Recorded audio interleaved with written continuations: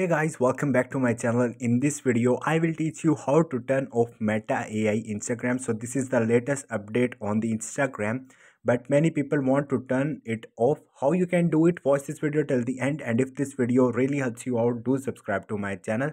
So if you can really turn off the Meta AI on the Instagram, so my answer is no. You won't turn off the Meta AI on the Instagram, but don't worry. I have one way you can use this way to remove or turn off the Meta AI from your Instagram. So simply you have to open your browser and you have to search for the Instagram old version APK.